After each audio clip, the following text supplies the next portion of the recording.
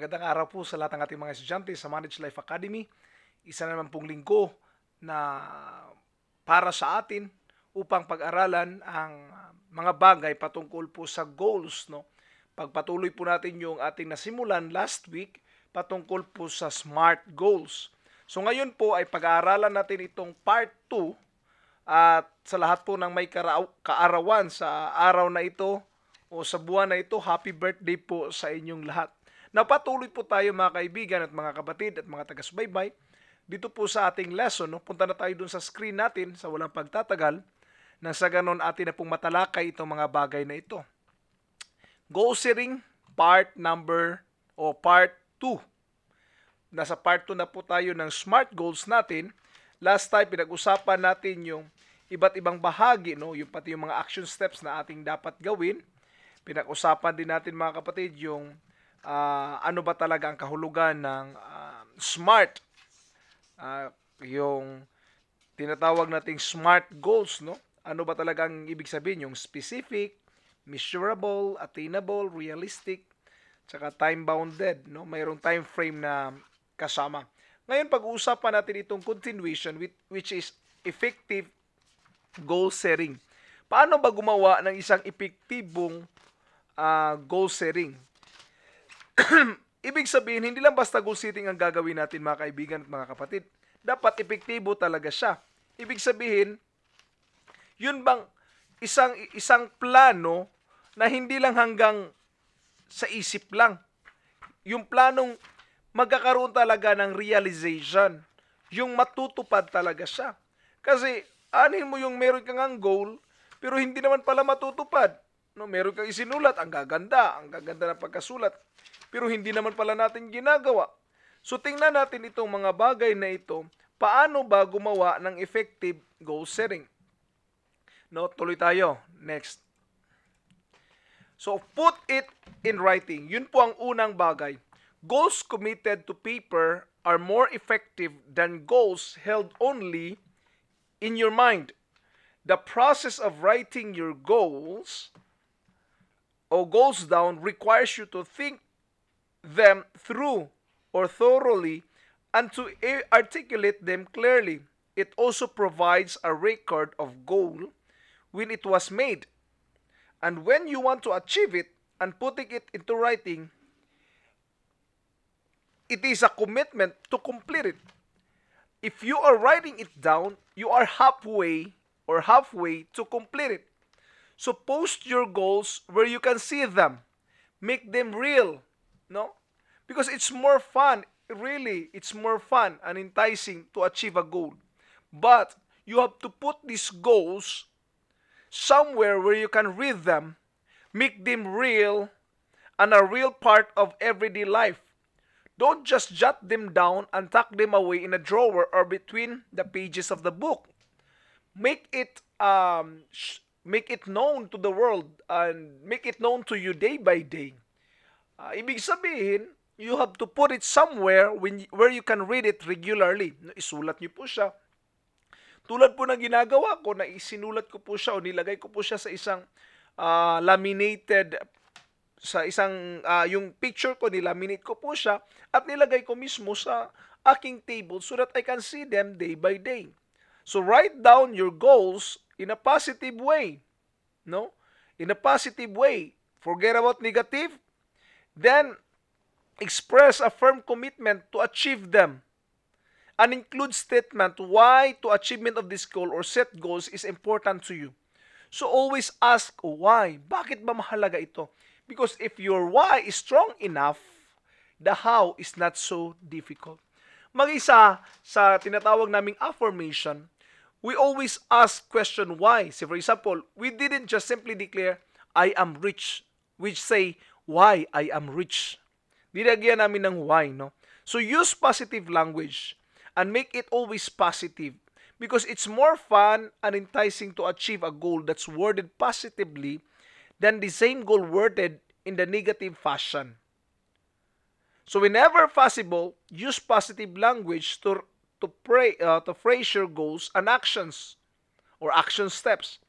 Say for example, to fit into my size 8 jeans by December like that so and so, It's more appealing goal to lose weight so that I don't feel so fat. 'Di ba? Pangit kasi yung mabawasan yung timbang ko ng ganitong ganyan para hindi ako hindi ko pakiramdam na mataba ako. So, you put it in the negative form. Put it in the positive way. So, when you write down your goals right now, write it down in the positive sense. Now, let's continue. Don't be afraid to ask other like-minded people to help you with your goals or just become a part of your support system. In short, enlist the help of other people. Don't be intimidated to ask help, maybe from me or from someone else. So always ask for someone to help you because no one lives or no one is an island. We need the help of each other. Kung halimbawa, hihingin mo ang tulong ng iba, alam mo, you will find it interesting because most of the successful people will really willing to help you to achieve your goals in life. But those people na silang mismo, hirap silang maatin yung goals nila sa buhay, of course, hindi ka nila tutulungan. Hirap nga sila sa sarili nila. Tutulungan ka pa nila. But look for the people who are already successful in life and they are much more willing to help you achieve your goals in life. Another, don't go solo. Help people even when you know they can't help you back. Even if you know that these people are really, it seems unimportant to you, but help people. Help that you will be helped as well. Plant and you will reap the harvest. So always consider this.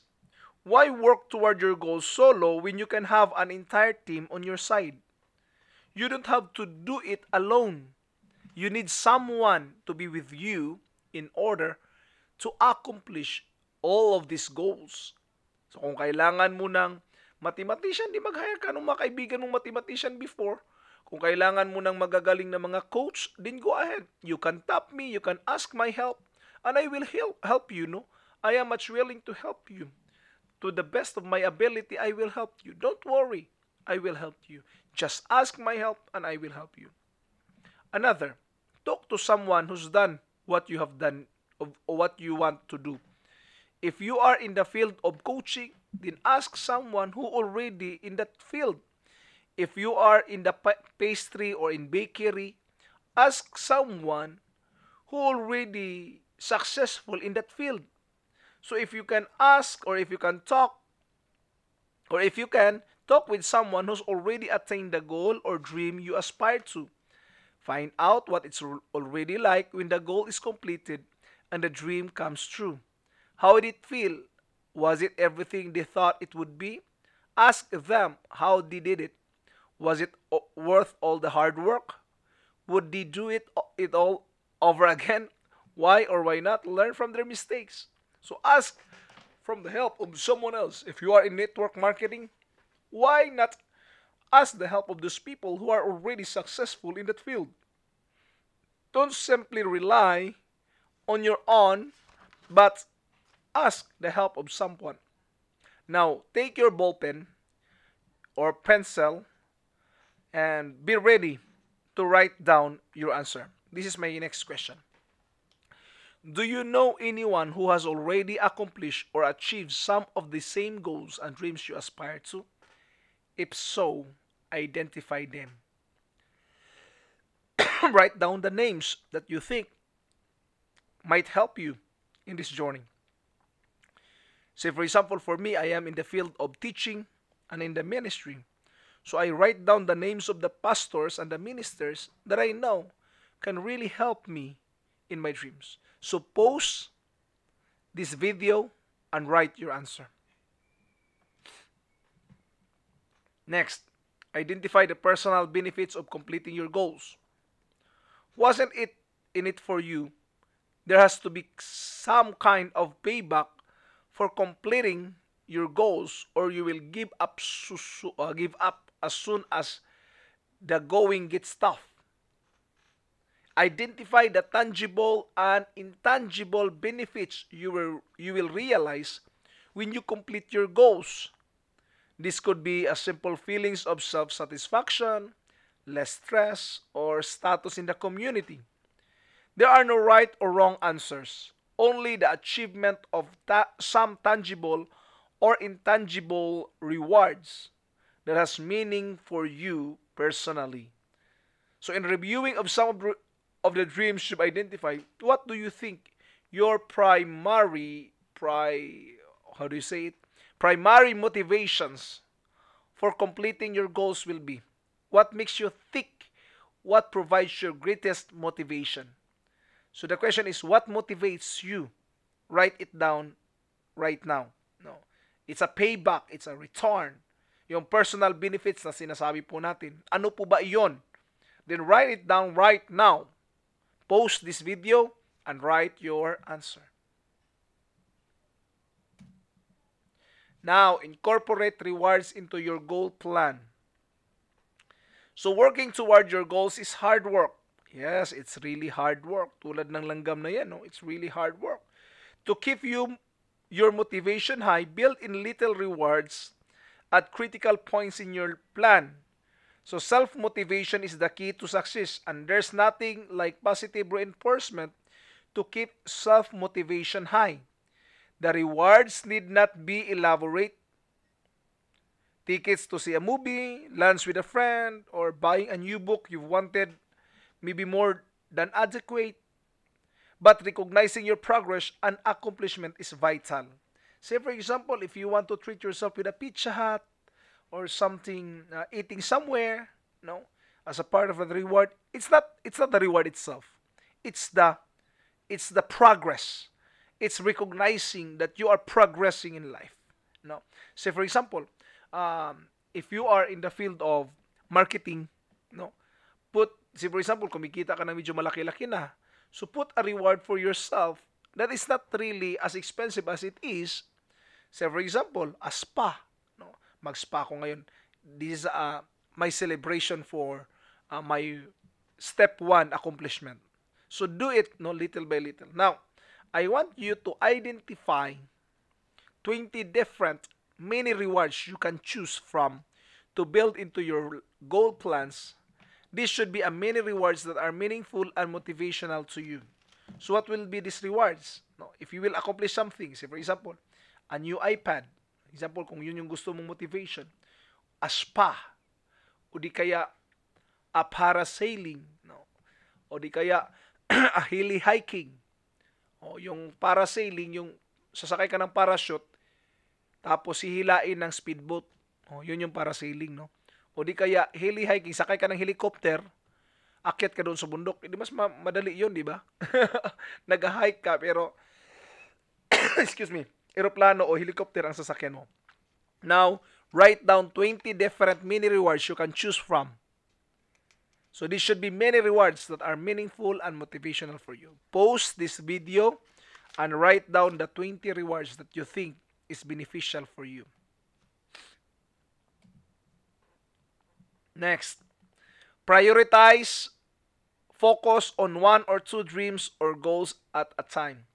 Huwag damihan, isa-isa lang. Baka maubos yung panahon mo dyan, no? So you obviously cannot do everything all at once, for sure. So identify the high, the medium, and the low. No, if you can, identify them. Some things need to be to take precedence over others. Similarly, you cannot focus on all of your dreams and all of your goals at the same time. So in order to give each one of the time and attention it deserves, you will need to determine which dreams are the most important to you and should therefore be your top priority. So always make sure which one is your top priority. Focus on just 1 or 2 dreams at a time. Don't focus on too much.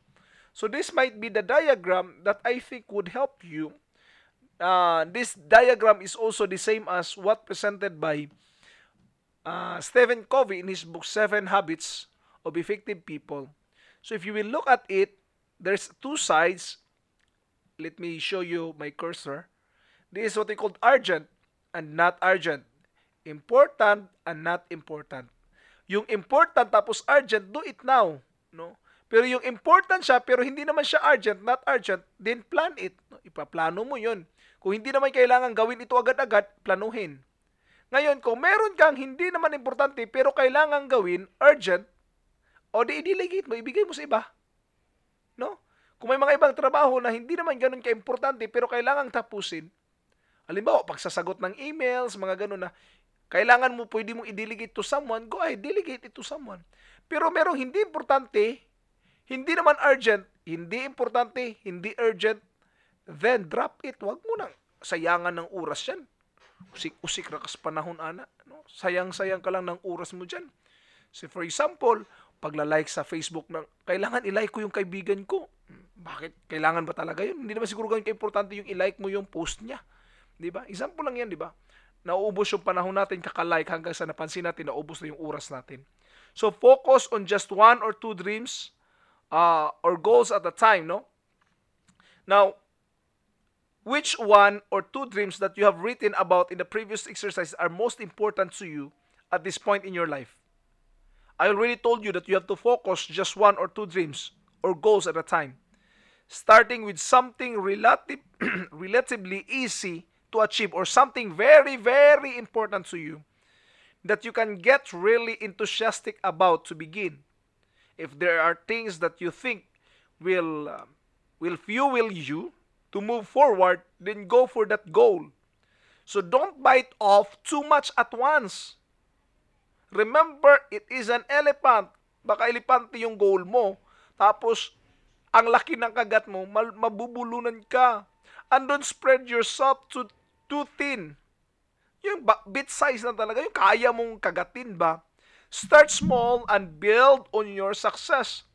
Increase your confidence in your ability to accomplish bigger, more complex goals. Make sure you have to write it down today and identify that goal. Now post this video and write your answer.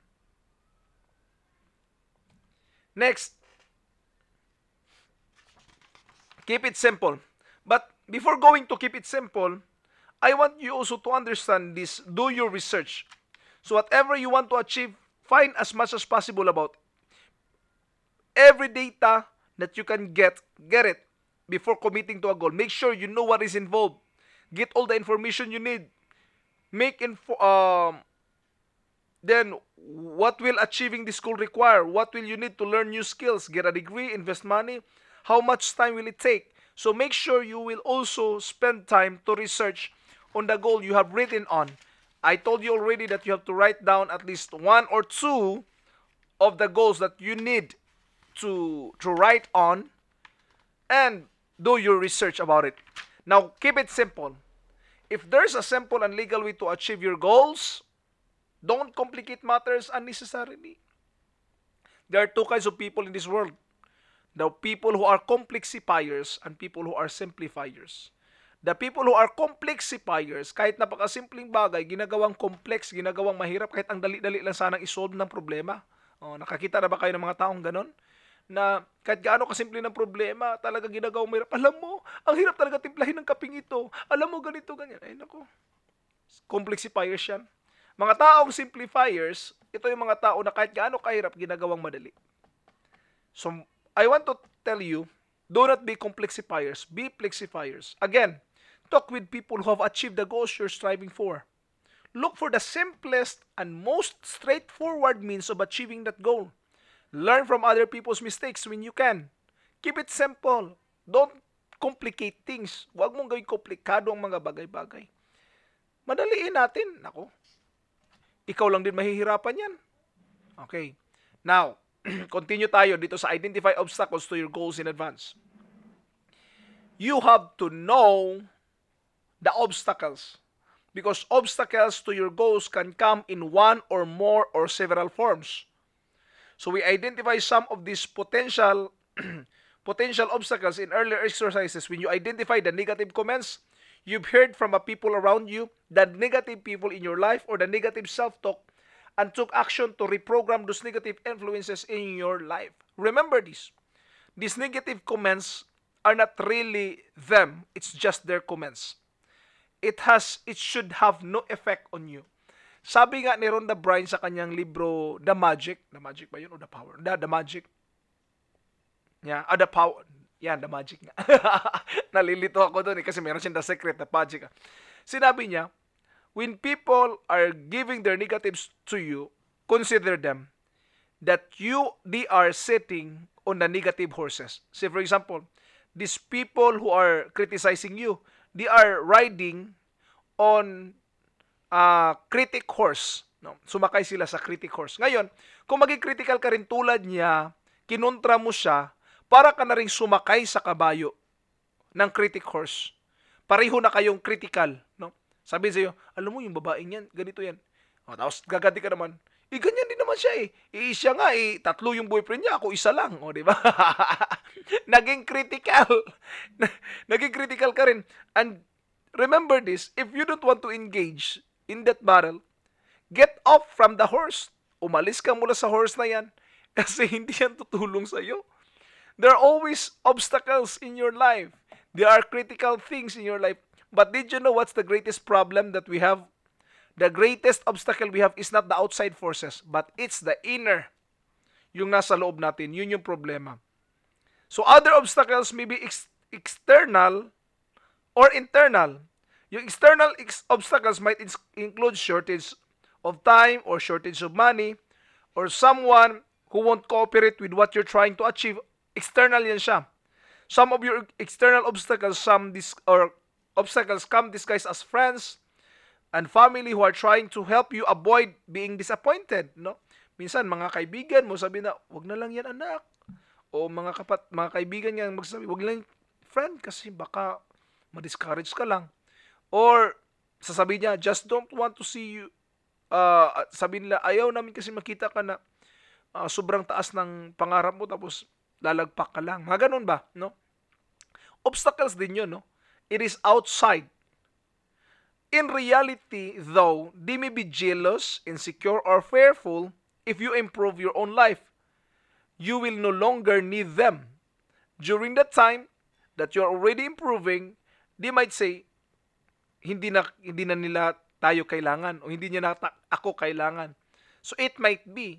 But if you really want for people to succeed in life, let them go. Now, if you are the one who is always depending on someone, this is my challenge. Let go. Huwag kang maniwala o huwag kang masyadong patatalo dito sa outside forces. Though you tend to think of external obstacles first, it is often the internal obstacles that are the most difficult to battle. Obstacles called indifference, indecision, doubt, worry, overcaution, pessimism, negativism, complaining, ano pa man yan, ikaw nang bahalang mag-isip. Ito po ang mas mahirap na kalabanin kaysa external. Yung internal po ang problema, yung utak natin, yung pag-iisip natin. Another internal obstacle is our tendency as humans to compare ourselves unfavorably with others. Look at them! Look how he accomplished. Tapos sabihin mo, mas maganda pa yata yung nangyari sa kanila. You are complaining and you are comparing yourself with other people. Remember this, you will not succeed in life. That is also another inner or internal obstacles. You have these inner struggles within you. Now, let's take a look at this. So, which of these internal obstacles do you recognize as having power in your own life? Meron ka bang mga internal obstacles do you recognize as having power in your life? Binanggit ko na kanina, indifference, indecision, doubt, worry, overcaution, pessimism, negativism, complaining, whatever it is, write it down now. Post this video and write your answer. Next, probably, ito yung mga tao o ito yung mga bagay na nag-stop sa'yo. I give you an example. If you look at your answers with the previous question at hirap ka talagang makahanap, ito probably friends, relatives, pessimist, society, guilt, fear, yun yung mga humaharang sa iyo, no? Mga taong humaharang o mga bagay na humaharang sa iyo. Now, the next question, how will you combat these internal obstacles in your own life? Paano mo ba ito labanan? Yun ang tanong. How will you combat? Pause this video and write your answer. Ngayon, merong iba't iba pamamaraan how to combat. But from this iqmetrics.com, this is also a good website if you want, no? Ang ganda ng website na ito, iqmetrics. Binanggit niya dito how to overcome obstacles. Meron siya dito tinatawag na mga tips, no? So, isa sa mga tips niya is learn to ask effective question. If you want to overcome obstacle, you have to learn to ask effective question. Dapat ang tanong is effective, no? Then learn to, dito tayo una, consistently accept circumstances. Or learn to consistently acknowledge circumstances. Not just to accept, but to acknowledge circumstances. Or learn to consistently experiment in new direction. Find new directions. Baka yung direction na yan is helpful para sa iyo. Kasi madalas palaging yung dinadaanan natin, yun na lang palagi din yung pinupuntahan natin. Now dito, sinabi niya pa, learn to think critically and creatively. No? Mag-isip, gamitin yung utak. Then another tips is assessing objectives or assessing obstacles. Ano yung mga obstacles na yan? What must I do now? Anong pwede kong gawin ngayon? What caused this? Bakit ba ito nangyari? What went wrong? Ito din yung maganda na pwede maging tanong. That's how to overcome obstacles. This is just a tips. So my question for you a while ago is, what will you do to combat these eternal or internal obstacles? Remember this, there are always obstacles along the way. Because what most people think is this kind of way, no, success and failure, ganun lang daw, success, failure, success, failure. No. What successful people know, the road to success is this. Mayroong mga failures, may mga detour, may fail along the way, curb lines, hindi naman talaga super highway. So this is what successful people know. But this is what most people are thinking. Ito yung mga bagay na inisip nila na diretso lang ang daan, super highway. No, hindi yan. May bako-bako at liko-likong daan po papunta sa success. Now, another point that you have to understand is know your limit. Your time is limited, your funds are limited, your energy level is limited. All your resources have some kind of limit to them. So before you set your goals, identify your resources in all these areas objectively. Look back at the time assessment you did in the earlier exercise and determine how much time you really have available to devote to the attainment of new goals. Say for example, you're already 60 years old. Take a look with your goals. Baka hindi mo matapos yan in your lifetime, no? While still maintaining your other life responsibilities, you have to make sure that you have this enough time. Because it doesn't mean that even though you have these goals, hindi ibig sabihin na kalimutan mo lang yung other responsibilities if you are a parent, no? Do you have to forget about your family and just continue with your goals? You have to consider also that you have another life responsibilities with your families. No? Recognize your limits and then set your goals within those limits to keep them achievable. So make sure you can achieve your goals. So remember that your limits may be very different from someone else's limits. So make sure your limits. Set goals that will stretch you, but not too far. Huwag yung sobrang stretch na baka kung sa lastiko pa mabigtas na ba, maputol na dahil sa sobrang kuan. Alam niyo yung lastiko, yung ginagamit natin, no, rubber bands, no. Naging stretchable siya, pero wag mong ipilit, no, not so far. Why? Kasi baka mangyari mabigtas yan, maputol. The best goals require you to stretch and grow and become a little bit better person for accomplishment or accomplish a little more than you have to date. At the same time, goals must be attainable, not so far out of reach that failure is assured.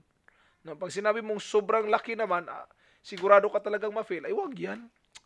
Dapat attainable siya. Dapat alam mo yung goal na yan, no? Uh, at the same time, goals must be attainable. No? Binanggit na natin kanina, no? At the same time, goal must be attainable. Now, set your goals just little outside your comfort zone. If you have your comfort zone, meron kang bilog, di ba? Meron kang comfort zone. Siguro, gumuhit ka dyan ng circle, tapos lagyan mo ng dot sa gitna. Ikaw yan, yung dot na yan, yung circle na yan, yan yung comfort zone mo. Minsan, pag lumabas ka dyan sa circle na yan, out of your comfort zone yan. So, set your goals little outside of your comfort zone. Mga 1 inch siguro or 2 inch outside na. And it will make you to stretch and achieve that goal. As you set new goals continually up, the ante just bit continue to challenge yourself. Only you can determine just how important your dreams are to you and just how much you are willing to stretch to get them. So make sure you are stretching yourself.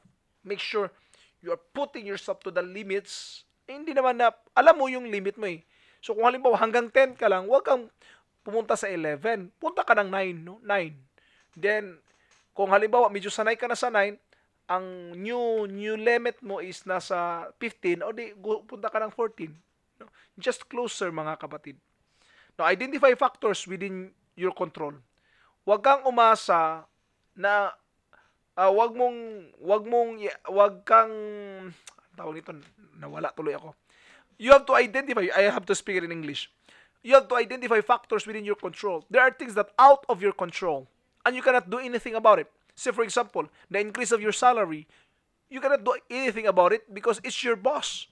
The changes in policy, it's not yours, it's your boss. So whenever possible, create goals that are within your control. For example, having an article accepted, take note, the word being used here is accepted in the national magazine, is beyond your control. Accepting your article is beyond your control. But what is within your control? So focus on the things you can control. What is within your control? Within your control is to send out 5 articles this month to national magazine. That is within your control. Say for example, increase my salary. It is out of your control. What is within your control? Do the best that I can in the field that I am assigned to. That is within your control. Or finish my contract or finish my my quota and exceed to my quota if possible this day or this week. Or in that way, probably you can have an increase of your income. No? Don't always identify the factors within your control. Don't over or exaggerate on asking changes from someone else. Change starts from you. Another. So remember that even if impossible dreams contain seeds of goals you can set for yourself that are well within your goal. Now, remember last time, maybe I don't know if you can still remember, that I said or I mentioned that there are goals that sometimes very difficult, but you can do it little by little. Say for example, your dream is to become the president of the Philippines. Eh di mag-start ka sa pagiging purok chairman, doon ka mag-umpisa. No? Start to contribute to your community, your little community. Probably it will happen to you in the long run. Who knows? Di ba? Mayor Duterte is a mayor for 20 years and automatically win for landslide, no? Biglang maging presidente ng bansa with 6 million edge from his opponent. Tingnan niyo yan. From mayor to president, hindi dumaan maging senador. No? Hindi naging vice president, automatically naging presidente. So, ganun kabilis mga kapatid. Ganun po kabilis ang nangyari. So, titignan niyo po, kahit imposible siya para sa iyo, but take the little steps that are necessary to achieve that goals. No? Yung within your control lang muna. Another, take a tangible test. So when you achieve your goal, will you be able to see it? Holding it in your hands? How will you know it's real? How will you know you achieve it? Make it tangible. Kailangan mahawakan mo, kailangan makikita mo. No? You can see it, you can hold it in your hands. Yun bang, halimbawa, gusto mong pumayat, no? Gusto mong mag-lose weight, kaya mo bang computin ito? Measurable ba siya? Yes. Makikita mo. No, makikita mong pumapayat ka na, lumuluwang na yung pantalon mo. Ganun siya kasimple. Tangible siya. Pero yung goal mo na hindi nakikita, double check mo yung goal na yan kasi baka hindi yan kaya. Another, take ownership of your goals.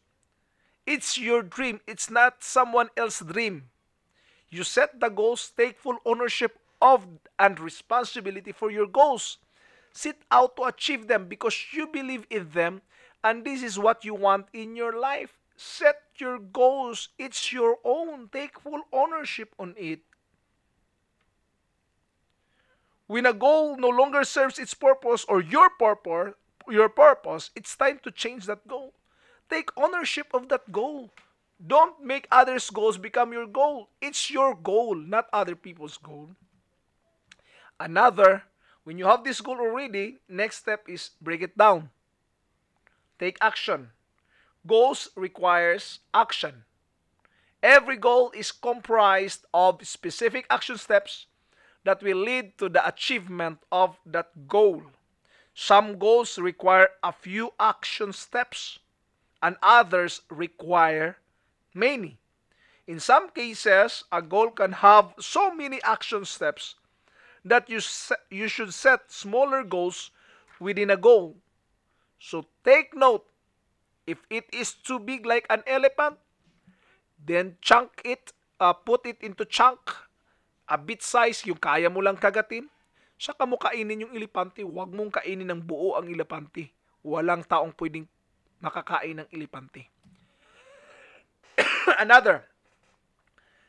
Another step that you have to consider is schedule regular reviews and assessment. It could be weekly, it could be monthly, it could be within the accomplishment of the goal. So schedule regular reviews or assessment to measure how you're progressing toward your goals. Determine whether you meet, exceeded, or fell short of your goals. If you meet your goals, are you getting measurably closer to achieving your dreams? You should be. Set new goals and identify new action steps to continue drawing you even closer. At kung kinapos ka naman, titingnan mo, ano bang mali dito? O maaring yung initial goal mo ba ay napakataas lang? O maaring hindi mo nakita yung ibang mga obstacles? O naresolba mo na ba yung mga obstacles na yun? Meron ka bang plan B? Create new goals and action steps as needed. Mark them on your calendar. Schedule another follow-up or review date to check your progress again. Yan. If you feel short, tingnan mo kung bakit, anong problema. Baka mahulog ka, akala mo may pera, yun pala, mali yung kinatatayuan mo. Create new goals. Continue checking and rechecking your progress toward your goals regularly. Track your progress. Tingnan mo, umakit ka ba o bumababa? So when you achieve one goal, after you finish, celebrate. No? Vitality shows in not only the ability to persist, but the ability to start over. If you think that you are failing, then start all over again. Bakit? Tapos na ba ang mundo? Hindi pa naman ha. Umpisa muli. Kung nakita mong failure din, umpisa na naman. Ganun lang. Wag masyadong magseryoso sa buhay. Maaga kang mamamatay niyan. No. So now, let's continue with the next topic, making a dream into reality. Gawin nating reality itong dream natin. So look back at the dreams you detailed in earlier exercises and select one that is particularly important to you. Ideally, you should start with a dream you can reasonably hope to realize in 1 year or less. Huwag yung 10 years. Focus on 1 year or less. Seeing results quickly will encourage you to keep going and setting goals to make you bigger or your bigger dreams into reality too. So write out your dream here.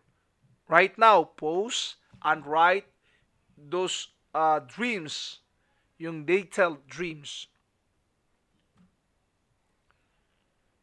Next, What is this dream important to you? Or why is this dream important to you? Bakit mahalaga ito? Write enough reason to convince you that this dream is very important to you. Post this video and write down enough reason to convince you that this dream is important. Another, visualize yourself living this dream.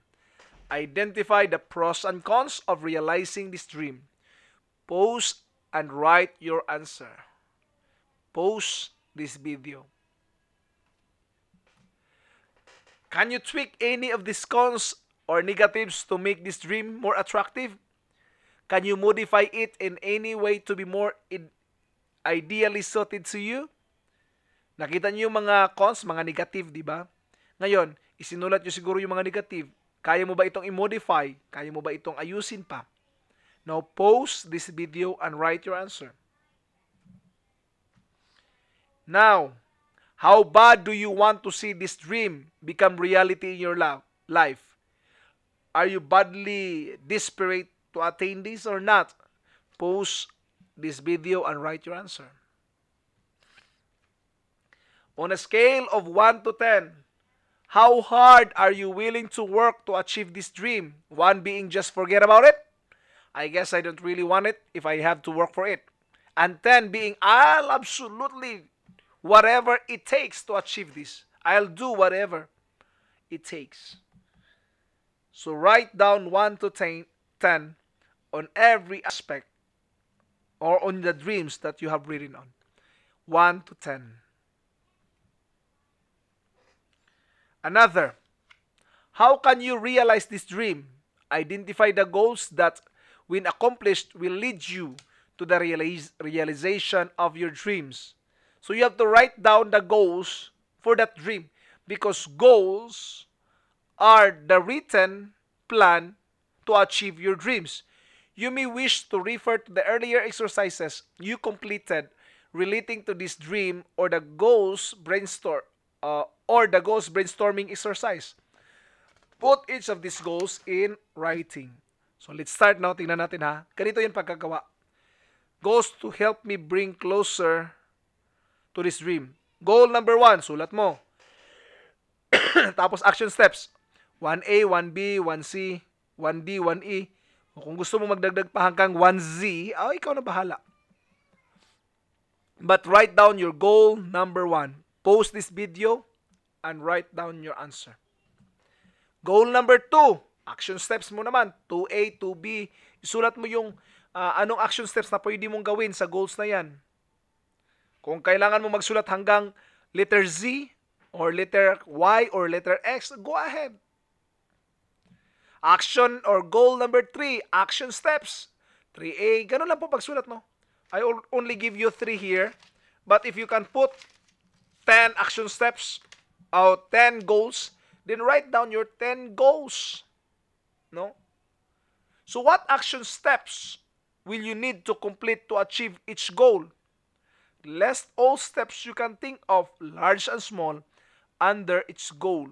So write down each action steps.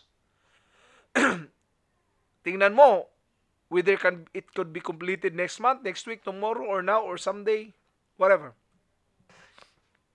Another question. Can any of these goals action steps be completed simultaneously or must they be completed in a particular sequence? Kasi ang iba na gawain ay sunod-sunod, no? May ibang gawain na sunod-sunod. Halimbawa, tulad ng paggawa ko ng video. Hindi ako pwedeng dumiretso sa paggawa ng video hanggat hindi nakahanda ang mga pictures. So, dapat i-transfer ko muna mga pictures. Tapos, yung mga video clips. Another, ihanda ko rin yung mga backgrounds bago ako gagawa. So, it is what we call particular in a sequence. Pero siguro may mga iba na simultaneously, kaya mong gawin. Tulad ng tao ito, simultaneous. Kung may 4 ka na kamay, walang problema. Pero kung isa lang yung kamay mo, huwag kang umasa. Excuse me. Another. Do you have the skills, talents, and resources or knowledge to complete the goals identified? If not, be sure that developing the skills, finding the resources, or obtaining that knowledge are included in your action steps. Siguraduhin na kasama ito sa action steps mo. Or maybe you can ask someone to help you on those things that you don't have skills and talents to complete them. So how will you personally benefit from accomplishing these goals? Pause this video and write your answer. Paano ka ba makakabenepisyo? Next, what strengths do you possess that will contribute to your ability to achieve these goals and realize this dream? Strengths, ano yung mga, kasi mayroon tayong strengths and weaknesses, di ba? So, identify the strengths that you have. Pause this video and write your answer. Another, what are the weaknesses? Meron ka bang mga weaknesses? What weaknesses will you need to compensate o compensate for to achieve these goals? Examine your weaknesses. Tingnan mo ano yung mga problema na pwede mong tingnan, na pwede mong ayusin, na sa ganun, masuportahan yung weakness na yan. So, post this video and write your answer. Another, who can help you achieve these goals and how? Hands up if you need a little help. Huwag magmayabang. Itaas ang kamay at sabihin, ako, kailangan ko ng tulong. Ngayon, sino ang makakatulong sa iyo? Write down names. Magsulat ka ng mga pangalan at paano sila makatulong sa iyo. Post this video and write your answer. Excuse me. Identify any known or potential obstacles, internal or external, that could interfere with your achieving these goals. Kung may mga bagay na makapipigil sa iyo upang ma-achieve itong goals na ito, whether it is internal or external, then write it down here. Pause this video and write your answer. Binanggit ko kanina yung iba't ibang obstacles, di po ba? Pero dito, sa iqmetrics.com, ang ganda ng sinabi niya, ito yung sinasabi niya mga types of obstacles. Mayroon tinatawag na personal obstacles. Siguro tatawagin natin itong internal obstacles, no? Yung meron kang feeling na unworthy, yung iba't ibang kinds of feeling na yan, no? Or meron tayong tinatawag na environmental obstacles. Ito yung example, unfortunate circumstances or unfortunate events or conditions that you can't control or out of your control na mga circumstances. What we call it environmental or maybe we call it external. Another external is social. Yung mga tao na social obstacles na mga tao that being incompetent or people sabotaging you or people not cooperating with you. Ang tawag niyan is external yan. But did you know also that the obstacles is most likely or pinakamahirap din talaga na ilabanan yung sarili natin. Yung personal philosophy natin that sabotage us ourselves. Yung obstacles na ito na nagsasabotahe mismo sa atin, yung philosophy na tayo mismo ang nagsasabotahe sa sarili natin, yun ang pinakamasaklap. Kaya nga po dito sa Managed Life, meron kami tinatawag na coaching program, one-on-one, tawag namin Managed Life Technology, which one-on-one we help every individual eliminate the old self-limiting beliefs that sabotage their own success. So how will you deal with them? Identify possible solution now so that the detours on your journey don't totally throw you off course. Sooner or later, you will encounter obstacles. There might be interruptions in life. There might be detours in life. No? Huwag kang dumaan dito kasi we are still doing some repairs, road repairs. So detour muna, no? But remember, these detours are only temporary. Excuse me mga kaibigan. Detours are just temporary. You have to continue with your life. So what will be your reward for achieving each goal? Identify also your rewards.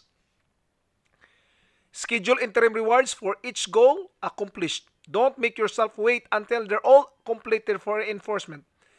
Once in a while, no, bawat success, go ahead, No, go ahead with your word. Another, will there be any negative consequences, either natural or self-imposed? If you do not reach these goals, elaborate or look at it, no? May mga self-imposed ba na hindi mo naabot yung goals mo? O may mga negative consequences? Look at it. Ang dami pa pala. How will you motivate yourself to take the action steps necessary when your enthusiasm wanes? Kung halimbawa, nawalan ka na ng gana, paano mo imomotivate ang sarili mo? Post this video and write your answer. Another question, how will you hold yourself accountable for completing your goals? Paano mo ba gagawin sa sarili mong ikaw maging accountable? Yung hindi ba his fault, her fault, their fault, not me. Yung mga ganun ba na ugali, no? Forget about it. Because the test of a matured person is taking full responsibility of the results he is getting.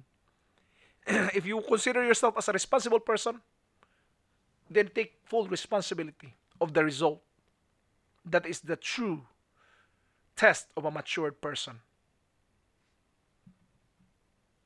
How will you achieve, or how will the achievement of these particular goals contribute to fulfilling your life purpose, your mission statement?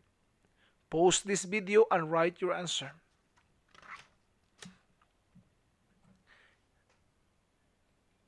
Next, do these goals correspond to your values and priorities as identified in an earlier exercise? Why or why not?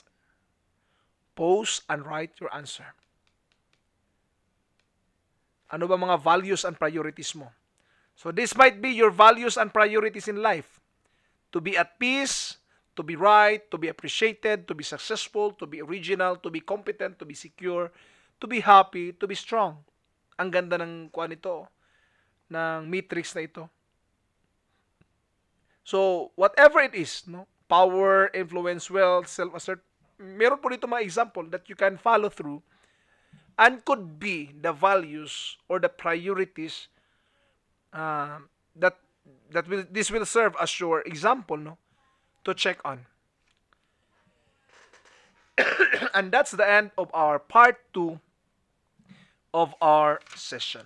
So identify the first date you will review your progress toward these goals. So don't forget to mark your calendar. Kailan ito nangyari? Tingnan nyo po ito, no? So the process of visualizing your dreams, setting goals, and identifying the action steps required to complete these goals. So if you want to accomplish things, trabahuin po natin itong mga estudyante ng Manage Life Academy.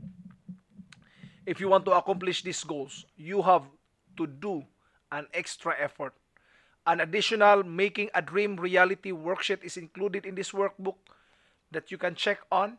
So you have to look at it, no? Kung maaari, ipotocopy nyo po or i-print nyo po, sagutan nyo po mga kaibigan. Make sure that you are completing your goals. So next week naman po, ibang panibagong lesson naman para sa ating week 8. Medyo mahaba-haba rin itong week 8 na to, ha. Mahaba-habang aralin din ito. So be with me and continue to study life, no? I know you will become successful in life if you will just continue to dig deeper and continue in this journey. Don't forget to visit our website and check for yourself, no, yung ating clients page. Diyan po kayo pumasok. Ilagay nyo po ang inyong anong tawag nito? Inyong email address at inyong password. At kung halimbawa, sinabi po ng page is this is a password protected area, may nakasulat po na gano'n, tapos mayroong isang box na nakasulat, kulay pink, black yata yan. Sulat nyo po ang password na capital HELLO asterisk, no? Hindi asterisk, punctuation mark, no? Hello! Ibig sabihin, hello, yun po. So yun po yung ating website, no? Visit our website. Maraming salamat po mga kaibigan. Hanggang sa muli po, ito ang inyong lingkod, OG Solitario.